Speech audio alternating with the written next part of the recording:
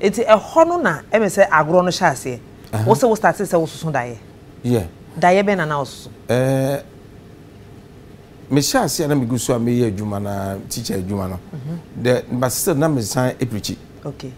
Na me prichi wo ka mu. Na me call American base that time American base no na you call 1 o'clock. Okay. 1 a.m. 2. And uncle for cook da. Na the na popular near American base and a British High Commission. Timi ko jina preach ya na ma ba so be preach. Okay. Me wi ansa na mako school. Okay, before we even continue no, which means now what discover religion. Oh, na me na bo Methodist don. E wo bra be kura na metie. Okay. And me say Methodist as all them. Preaching no, ye ntwa memfoni. Yeah. This is the early 90s. Yeah. Na wo did any preaching Bible and na me onyame asem Bible na na preach. Na okita Bible. Dem kura Bible. Na wo preach. Yeah. It's not in Bible ni mu nsem. Na me ni mu nsem. Na wo ji Yesu di because also na Methodist. Me ji Yesu di. Eti wo preach ya na okasa daye son start ba mu. Eti daye no na den daye. Daye son na ba mu no ye. Ebra enu de say me wie ma beduru Accra ha. Okay. Me da ho na anadwo bre na me hunu say na enipa dom mu na me wo. Me guwa me ye no. Me ye administration. Ene me hunu say nipa bi apiem prekope. Na wa lifting me kugina property bi so. Okay. O lifting me kugina ho no. Ene o ka say friend say. Ene o say friend Kyiri Abosom. Your friend Kyiri Abosom. The friend Osofo Kyiri Abosom. Satam na wo de Seth Kusino. Okay. What I say? Your friend Kyiri Abosom. Okay. Your friend Andrew. Your friend Osofo Kyiri Abosom. Okay. So this thing came about my team and then I'm trotto. Okay. And me who say na we dey edin be ni. Okay. The next day be that assume na be who say obi ni me share me din komo no so do try you wasesa odin. Okay. Amodin fofo. Another dream. Yeah. Okay. Amodin fofo. Osofo Kyiri Abosom. Okowu Abosom o shi Abosom. Enti meniti ye na me tro hu say say na je sade no. E din an Yakobon de amame. Okay. Enti nam ti da koma. Me da wa na me ye worship. Me da me sum ye so me puma ni cham ti so bi ka se so ko ma ti de ani mo. Obi ni ye hwan? Outside me puma ni chi. Okay. I heard a voice loud and clear. Ko ma ti de ani mo. Male or female voice? Me ti eni no but I can't remember. Okay. Ko ma ti de ani mo me tu mani fi na obi ani puma ni chi. Am so hwan ya obi anyi so. Ba me ti me rush free me dem o. Me ba e kire ono na obi ani ho. Inti me rush efa alonti botai bus no na eye friend say da kuma nyam che ni bi me free na me call ma chi de anymore. Ti me kugina ho just about 15 to 18 minutes.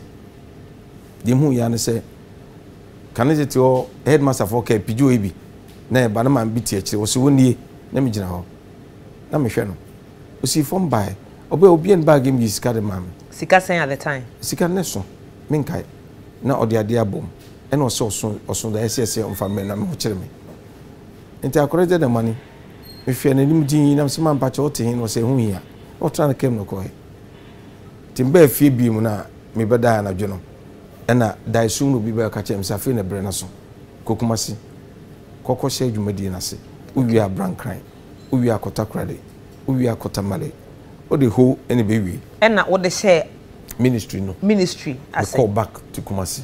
Okay. This time you now use Bible. This time you use Bible. That time you now use Bible. That time you use Bible. Now use Bible. Yeah. And now the call Kumasi. Yeah. Enti sa doctrine na wo start ka say afa the Bible na ko yetete nkomo wo de ato ho ne adade no. Eno so da yimu na hu ye decide say wagya ya na. Menya Bible use ne nyam use Bible is there for comparison. Is there for reference. Okay. There's no power in it. To me be any Bible. Is it that man now start to discover say to me in the Bible? Oh, if me more fast Benjamin say to me wo me. Okay. And am the adwuma. Okay. Enti the Bible no represented them out. E represent say ebinum aba be yeko. Enti me so menye bi nto aso. Okay. Enti Bible no a kire no. O subscribe to ensem e wo mu nyina na. Me subscribe to ensem wo mu mu bi. Bebre wo mu a me hunu say e fake. Wait a minute. Yeah. Ade na wo use so eno na wo use ade a kire nkrofo no. E bi e fake, baby e real. Yeah. And you know, which makes the book not authentic. It's authentic for you. For me, and to me, it's not authentic. Okay, and idea any authentic now. Why do you still use it? I use it because they make some stories or more. Obigidi. It may me diaram they are too much. Say the OGD don't say the maybe you may believe the Bible. Okay. I was believing it. But I'm believing yes. it. But now you don't. No, I don't believe in it. I Anymore. No. The thing is, you see, it cannot do anything to me. Okay. Bible, there's no spirit in it. It's just ordinary book. Somebody wrote it. Okay. And when the person was writing that, I was not there. In the time I now use original American embassy near that time na wouldn't say unauthentic. Oh, say no usa. Na usa. Ye dey atete o.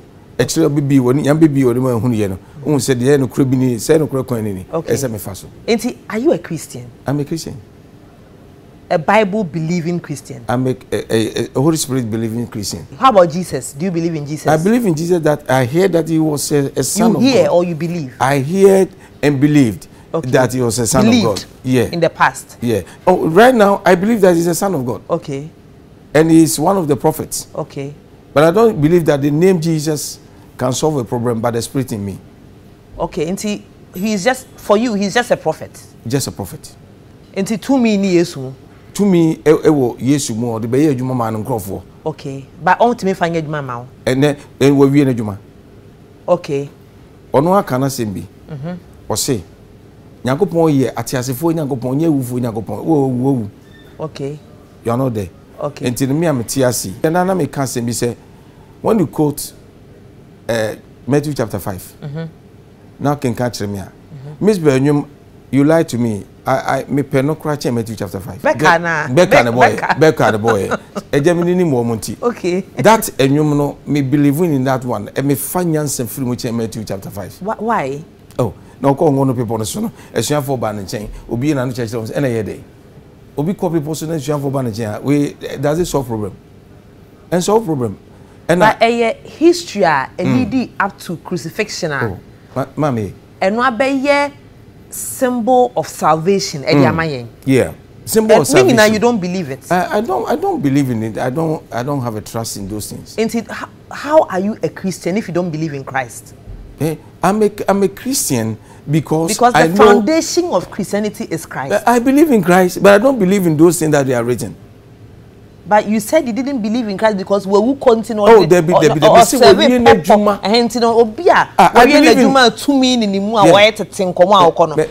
outside in the dean. I can say me a Christian. Me pacho. Come be ye juma my electricity company of Ghana, and then you're not team B. What I say? And be near tea, and then just a come and come that's what I say. Didn't din ye juma. With Nidin Bonnie Dean, I'm on conform with obey big cake. Name is Metwaso. Okay, ain't I sorry now what no? Time I'll continue book myself. I say, home, Diana, a song, I say, Kotua. And sorry, no, Okoeno, what the Bible. The Bible and the children. I tell you, sir, the same Bible which is not the authentic. Same Bible that's what I pick certain place that I think is good. Yes, Christ can say, what's it natural? It's anyone who near some and come on. Okay. Or no crab and or refer say Trona or Betuyen, then who was empty no buy. Okay. Intimation by. But one day Okasa with the power of divinity. Miss me Kasa with the power. Correcting. Miss me Kasa with the power of divinity because I correct because and then Obey say and Obida the divinity now kind of which kind of divinity? The one that God have installed in me. Which is the Holy Spirit. Oneiromancy. Which is the divination of dreams. The dreams, the power when I raise up my hand, somebody cannot walk. Okay. The Spirit will tell me that this person who cannot walk, hold the toes. You walk. Okay. I hold the toes, the person walk. Okay. And are you maybe confusing the Holy Spirit with oneiromancy? Oh, no. I'm not confusing it. Spirit is a spirit. Okay. That dwells in me. Okay. As Jesus promised. Yes, you can. Say, Ojidia. Oba betrayal. Okay. You obey free Jan and Chen or the Bama. Okay. And in a catch a Ghana for us from Betty and say, may per se independent on the Holy Spirit that dwells in us, but not the Bible. Will you also agree as a divination of oneiromancy and would they operate? No. Say the divination of dreams. Say because everything you are saying in the church say Diana guide the wa. Mami. Oko a prophecy na. Old Testament in one. Okay. Omunyana die song. may argue with you on that. So, because even before before Christ came, yeah, the prophets were also operating without Christ. Without Christ. But with God.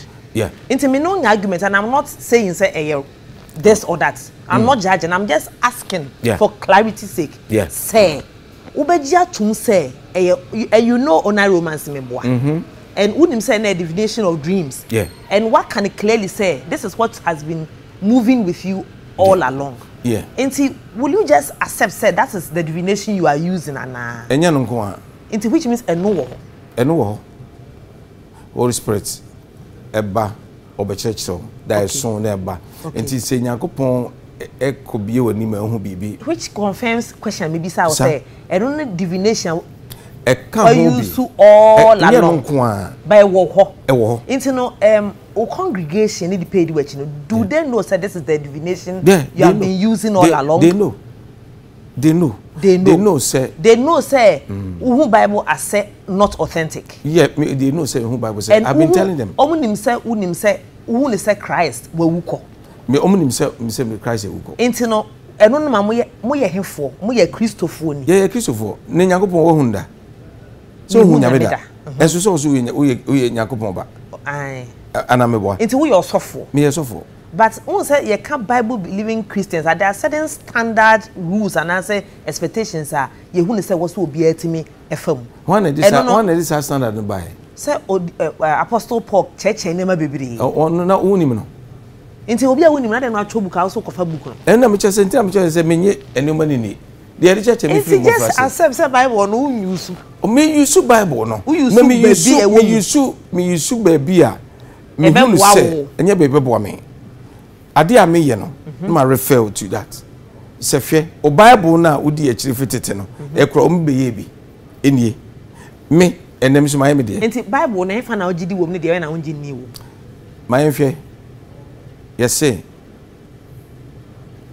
atemuda mada okay ena yehunu se abonsem jemsu ni da okay ene be ka kire se usikani bi wi okọ abonsem jem okay ena Lazarus nzuwi eno so ko da Abraham gukum ena oda ho na sikani ni di nkomo ebusa ne se e ka chen se fa wonsa ko bonsu na fa mketrema so na baby a won baby ambo no ewa emotwe mintimi ma timbusa se heaven and here na e chimbe hola na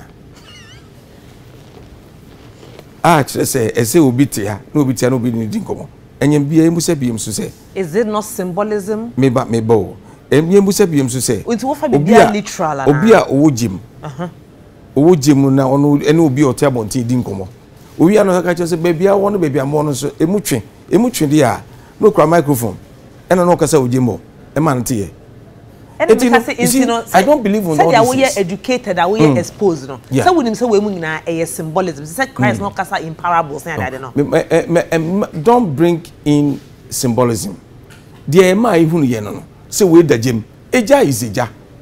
O ti ase. Anyway so Abraham gugum. Abraham ti wono na wo hwe jenum na usikani nsu dem. Nti eno no nema wongi ni Bible mebi no. Hwe se. Na de we na ogidi. Hwe se edin true no. Yes wo boy ye no.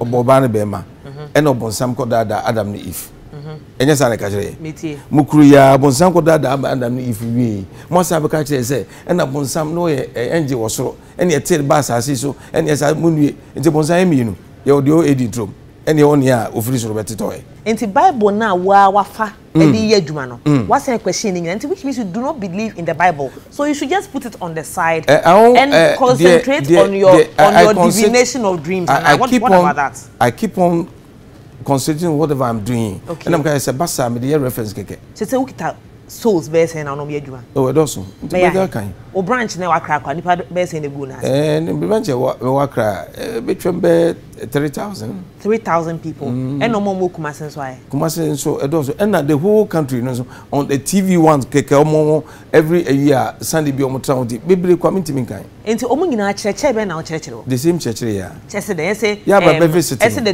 distance between heaven and hell near the microphone is that what you tell them at church? There's no heaven.